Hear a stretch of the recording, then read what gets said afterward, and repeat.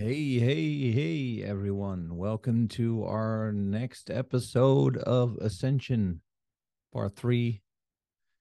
And we're going to talk a little bit about density, also referred to as um, dimension. Both of them are not actually correct, or to say they don't really cover the load of what it is. That has to do something with space and time. Um, it's actually just densities are just things that are happening around us, and you have to be in the right frequency at the right level to be able to detect those. So that's the basic thing of density or dimension. So we say that we live in a 3D matrix. Um, and the story is that outside of our planet, outside of the Van Allen belts, there's an intergalactic part that is all 5D. Now, what does that mean?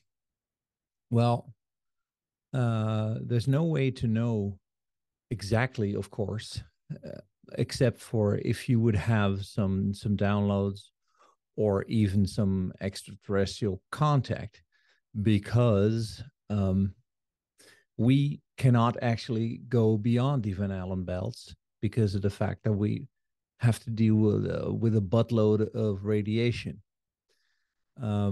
This is also uh, would be a good reason to maybe even validate the fact that people are saying that the moon landing wasn't real. I suppose they could have done something about that, but I don't have enough details to really go deep into that. What I do know is that this whole density business, it is also happening around us.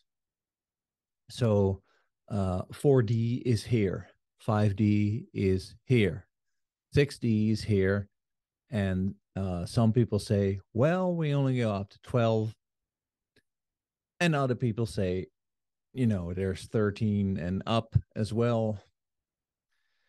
It doesn't really matter. The What really matters is that in our 3D reality, we are kind of limited,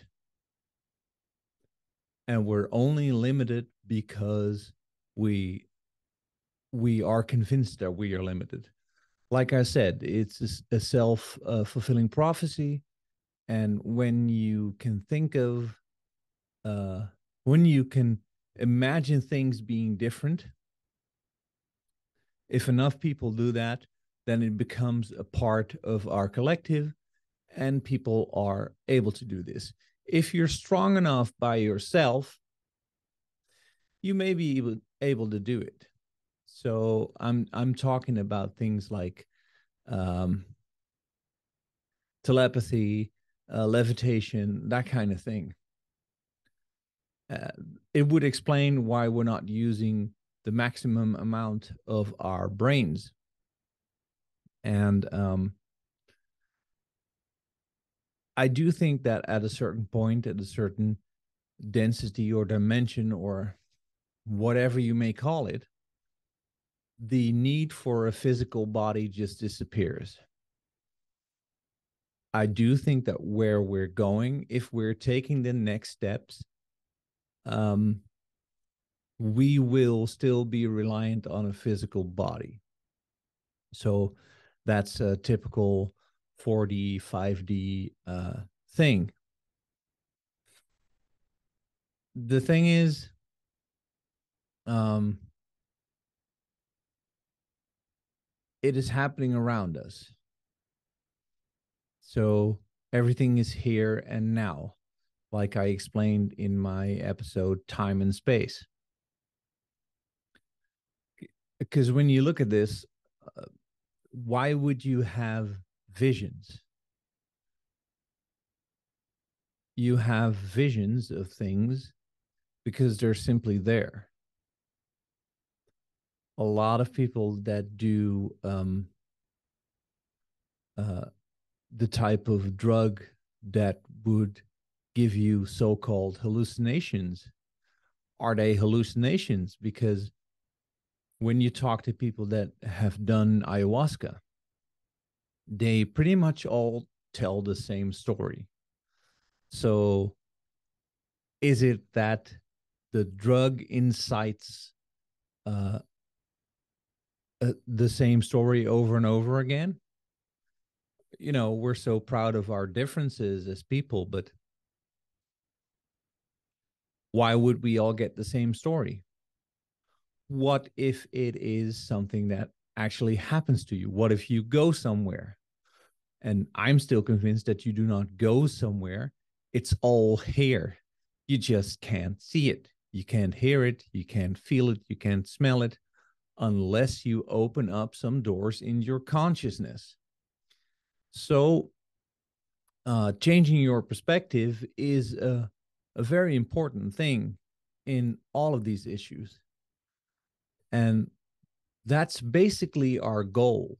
So when people say we have to ascend, you have to go into the ascension process.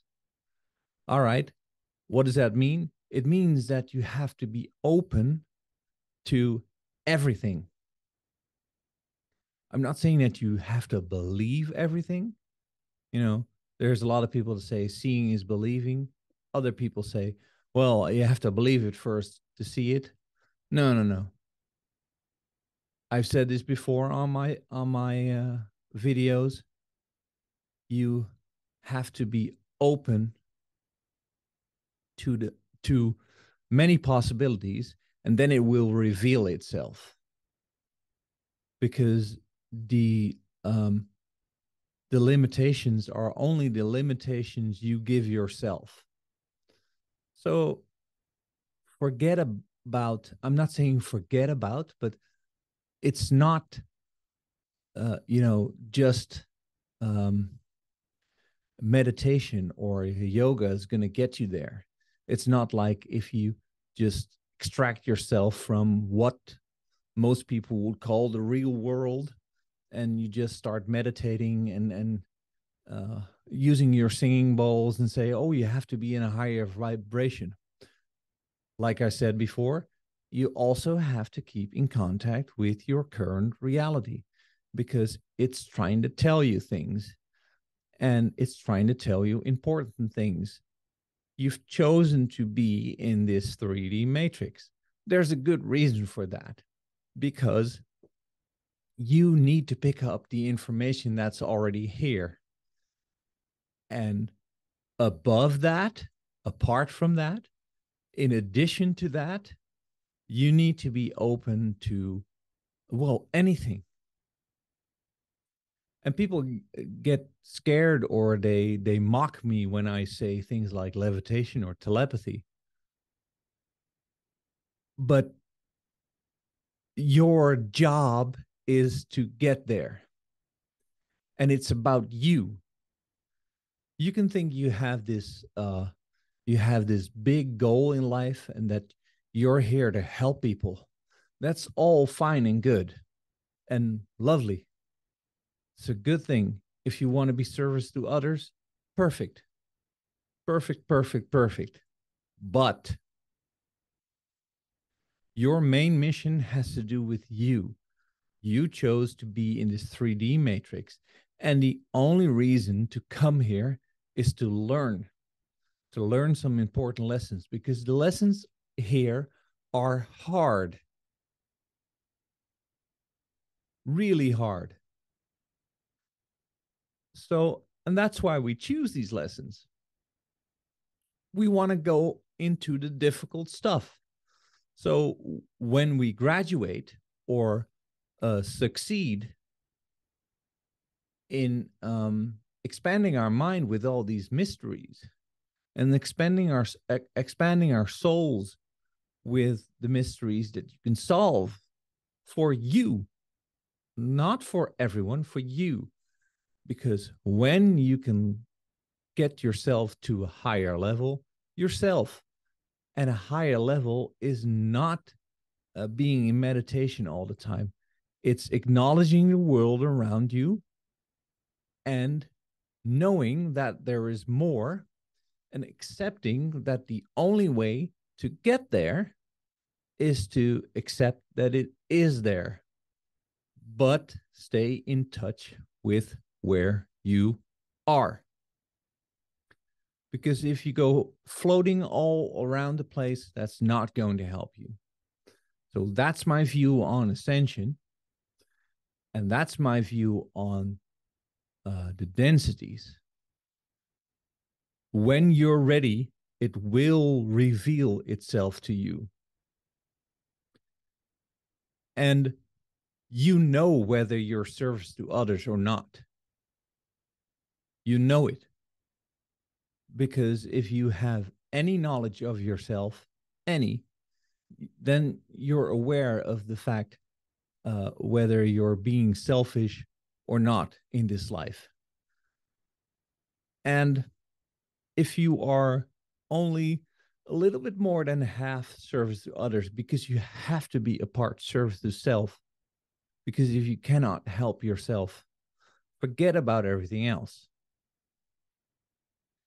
When slightly more than half of you is service to others, then you're in the race. So if it's not happening now, don't get nervous. Don't go, oh, I have to do more. I have to take on bigger adventures. I have to go out in the world. Well, if that is your mission, to go out in the world and spread the word, that's really your mission. Good. That's all well and good. But you have to be in there for you, because you are building it for the collective. By the way, if you want to know about your mission, your actual astrological mission, what you are supposed to do here, there is a way to find out. I'll put some details in the description of a person you can contact, and she'll be able to tell you your exact mission. So if you want to know your galactic origins, if you want to know what kind of density being you really are, because if you're watching this, you're not just some random human. Most of us aren't, because we have a galactic origin. And if you want to know about this, and if you want to know about the densities, and you really want to know where you're going in this life, please book a session with this lady. She's really good. Her name is Sylvia Stelten. It's available in Dutch, English, and German. So if you're any of these languages, you can just write to her or contact her in these languages, and you can get a written report or a Zoom call, which will be recorded. It's fantastic. It's something I would recommend to, well, everybody really. So you can find out more about yourself in that respect. Okay, so those are my views on the ascension process. And well, with regards to how to behave concerning raising your vibration and what that really is, it's to sum up, it's to be service to others, but keeping in touch with yourself and keeping in touch with your current reality, which is the 3D matrix. And if you're doing this, you're fine. You really are fine. You don't have to go out and do all sorts of stuff because people say that you have to do it. If you feel compelled, though, to do these things, don't let anyone hold you back. If you want to go out in nature, go out in nature. If you want to meditate, meditate. Whatever you want to do, it'll work for you, because these are things that you are doing for yourself. And those are very, very, very important, because in the current state of the earth, it's very hard to keep up a positive state. So do anything you need to keep in an upright position, and to keep strong and confident. And you can only become confident by doing things for you. So that's very important. And otherwise, you guys are going to be fine. So the next videos are, I'm going to go a little bit deeper into these things. I talked you through what I would call the basics right now. There's 2 more episodes.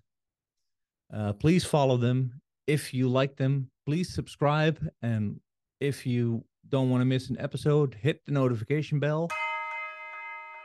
And after that, I will probably try to make a series with some interviews where people that have followed the series can ask me some questions. And or maybe I have some interesting questions for them, because I really want to talk to you guys about this and get some interaction going. So far, it's been me talking, but I want to switch that up a little.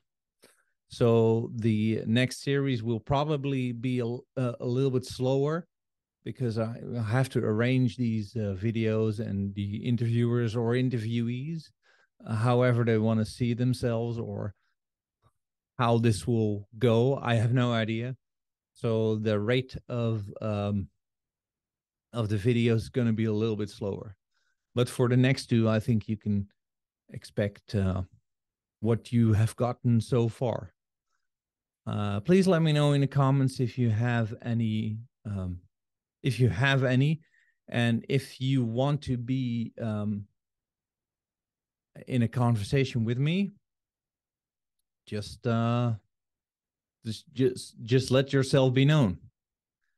All right, so thank you for watching this episode, and I'll see you on the next episode of The Ascension. Thanks a lot. Bye.